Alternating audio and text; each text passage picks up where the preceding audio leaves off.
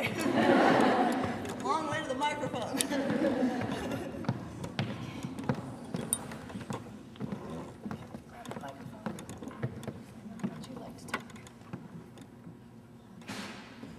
Okay, if you've never seen a miracle, you have now. Watch out.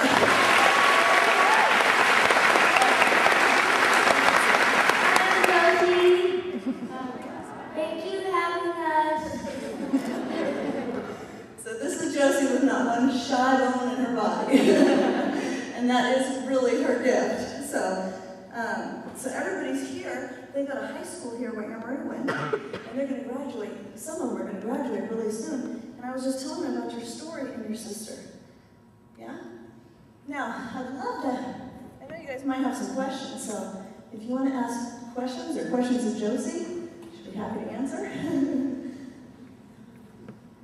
Yes? Josie, do you want to be when she grows up?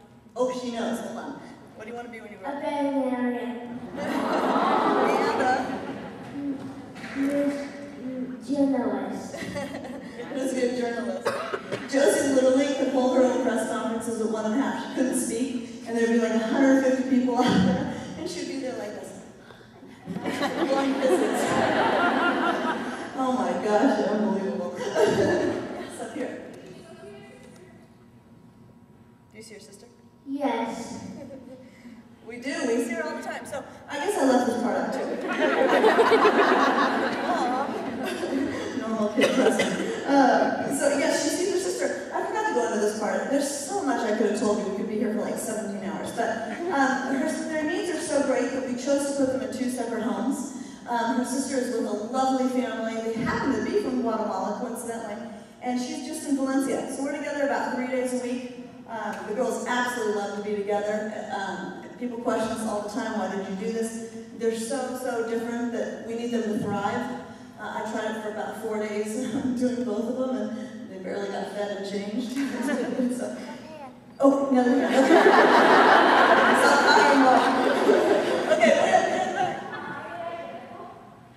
Okay, yes. Well, okay, we think they have to be identical. There's two, with conjoined twins, there's 2 theories now. It used to be that the egg did not separate all the way on the 13th day of conception. Now the theory is that there's possible fusion happening, where it separates and comes right back together. There's a lady, Rowena Spencer, that we'd really like to meet with. That's the foremost expert. That's a great question to ask all the time. Do you know what? They don't look identical. So that's a great question. We think. Maybe by next year I'll have to answer if I actually run another blood test. Okay, freshman, who has a question? Yes. 2 of them. Go ahead, you first. Well, take one guess, okay. Pink. Pink-delicious. Okay, next, who had a question? Somebody else have a question there? My bunnies. Or bunnies? She's got 3 of them. Anybody want some? Are you guys still in contact with her family in Guatemala? We are. So we adore the biological parents, and they're the bravest souls we know because they actually had to send their children here and let them live here forever. So they come about every 4 months, and they are so much fun, and we adore them. And Josie and I actually, in about October, might have the first opportunity to return to Guatemala and go out to the village. And I want to go hug the nurses that saved them. There's 3 nurses that really cared for them. And there is no greater gift that God has given than those 3 nurses. So, yeah, we do. We get to see them a lot. So, any other questions? Oh, yeah, up there. Embarrassingly, no. Okay, you do. Say hola. Hola. That's it. Okay, no.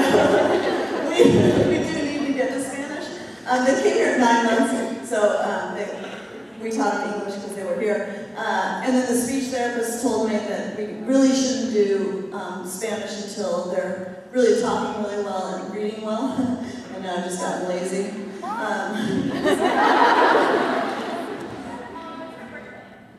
July 25th. They're almost 10. We didn't think we would see one, and we're going to see victory song for us. So they're not in imminent danger anyways anymore. But we're all in imminent danger, I guess, every single day. We don't know. But even though with the leg damage, she is so incredibly healthy. She's one that doesn't even get the colds or coughs. We don't even get flu shots. So we're incredibly blessed that way. Most conjoined twins have many, many problems. And our girls don't. Who are you wearing to? Yeah, she'll sit here and wait all day. Oh, you have anything you want to tell them? Yes. How did it feel rocking the runway? Good. What did you say when you walked? Thank you. And what did you say when you finished? Did it. I did it. It was so beautiful. After she walked down the runway, we took her in the back to bring her out, and she just started squealing. We were all squealing. We couldn't believe it. In fact, I was talking while she was walking. What a surprise! I'm always talking. And all of a sudden, I wasn't even halfway done with my speech, and she was at the end of the runway, and it just all of a sudden, oh my gosh, she did it! It was like this 9 years of just flooding back of, oh gosh, I can't believe what it took to do that, and she did it. So, gosh, it was such a miracle. Again, another miracle. So, yes. Do you still work with the Gibson family? You know, I don't work directly out there because we've had to go back and forth for so much treatment in Michigan. But Robin and I are the president and vice president of Mending Kids on the board of directors, and we have very close contact with them, and actually need to pray for them very hard because they're a fabulous family, and unfortunately they've gone through a very, very, very tough situation. And as we are all human, and that doesn't excuse anybody's behavior, but you know, keep them in your prayers because what they don't tell you, and this is the Christian part of them, is they've given about $60 million to save children. International children. You'll never hear that in the news. So we need to really, that's a good point on when we really judge people for their faults, we got to be careful because we don't know their greatness. And there's so much greatness in here, and this little girl is standing in front of you today directly because of their love, their gift, and their donation. So, you know, when we see these horrible things happen, let's pray for these people. We're all normal. We could all screw up bigger than anybody else in the world, and hopefully we'll never have cameras in our face when we sin. But, so, just keep them in your prayers. Thank you. Okay, anybody else? Yep. No, just a girls. Yeah.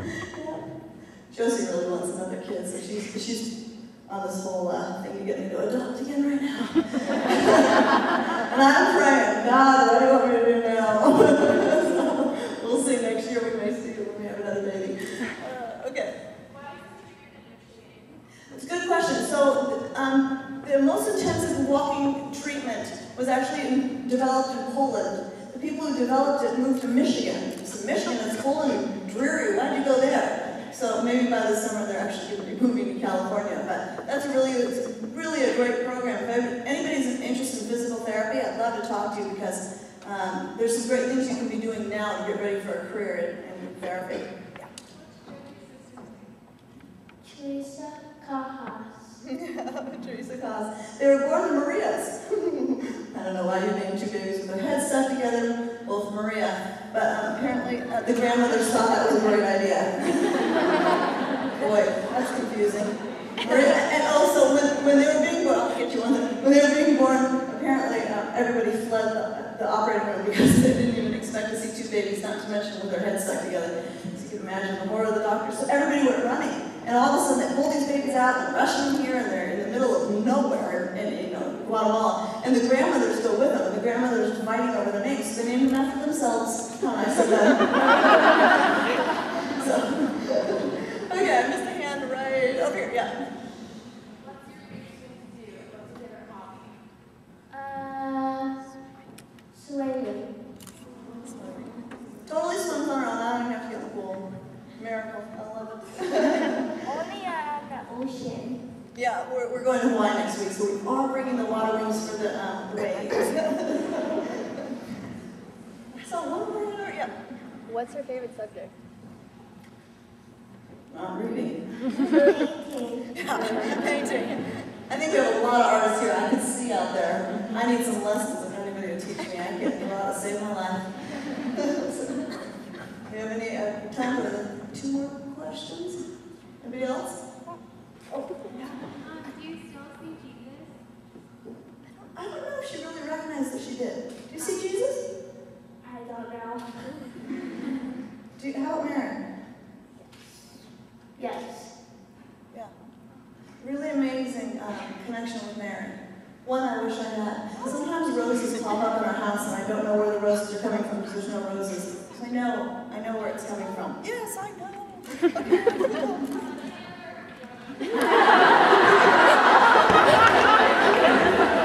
She's never dull, I promise you. And if you want to babysit, look at her.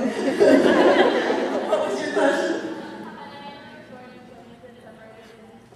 Okay, great question.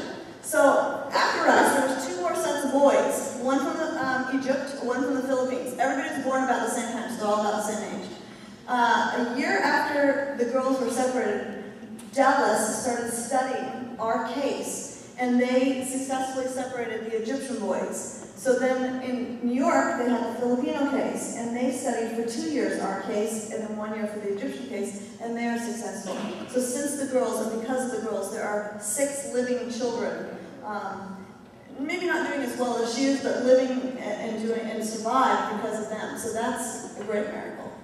We also, one other thing that happened because of the girls is their influence at Children's Hospital prompted the Gibsons to give a great gift when we were doing international surgeries at Children's Hospital LA, Cedars-Sinai, and UCLA. So, and we also do 5 medical missions a year. So directly related to these girls, we've been able to save children from all over the world, just from their story and their case.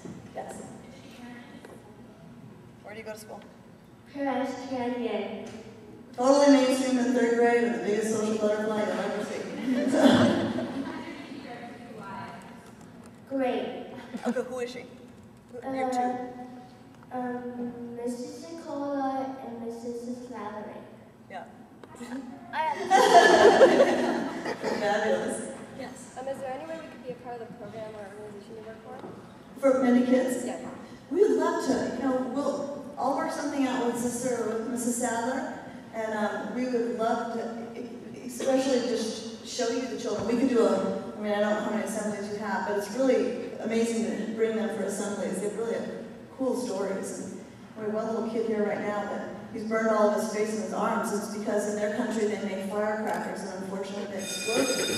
So things that happen that we don't even think of in our country. Okay, do we have time for one? One more, okay. No. Okay, in her defense, I'm not sure she realizes this is said in her heart. That was a yes. Yes.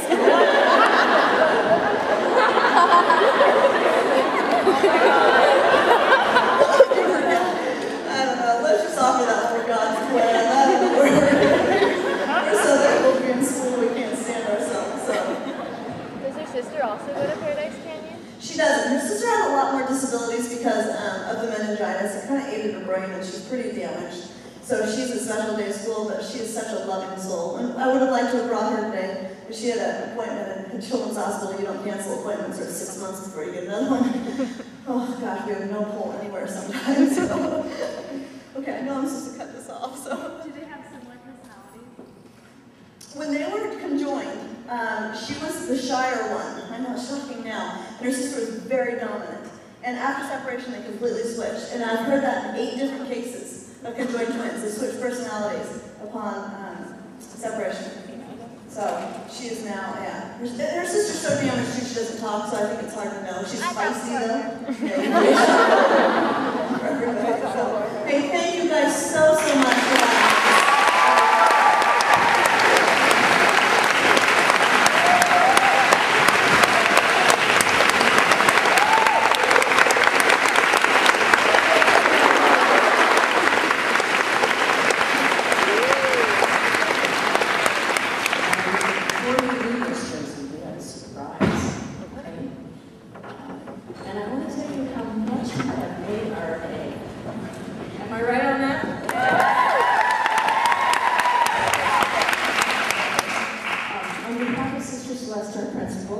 Sister Carolyn, who is our president.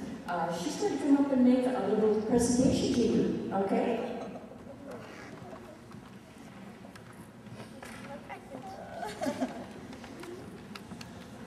I just want to say it's good to see Josie here at Flintridge Sacred Heart because we always see her at St. Bede's.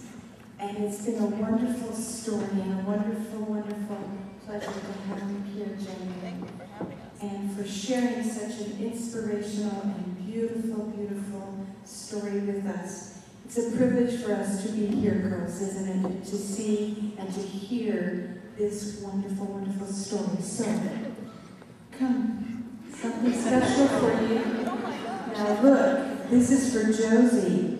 Oh, is that cute? Little chicks in a basket. Oh, we have to show how cute. Look at it. Is that not cute? And it's 2 years old. 2 chicks. And Jenny, this is for you.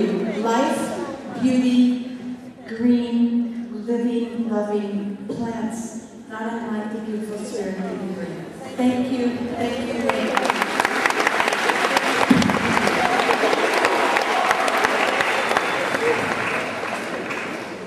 Well, thank you again. It's such an honor, and it's God's glory that we get to be here. It's not mine, and I'm so humbled to be part of your assembly and your school. So thank you very, very much.